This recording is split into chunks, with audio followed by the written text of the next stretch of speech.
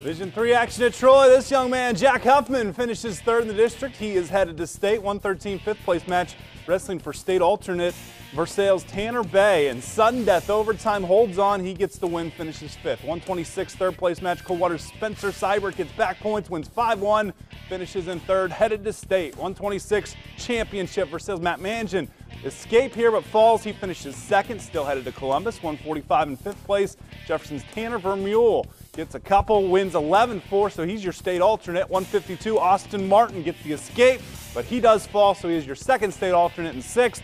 160 third place match, Austin Wendell.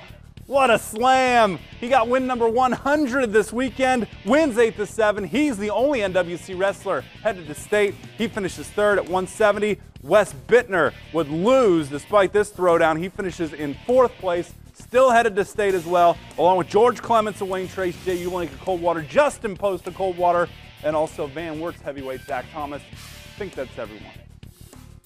There's your results. Coldwater finishes sixth.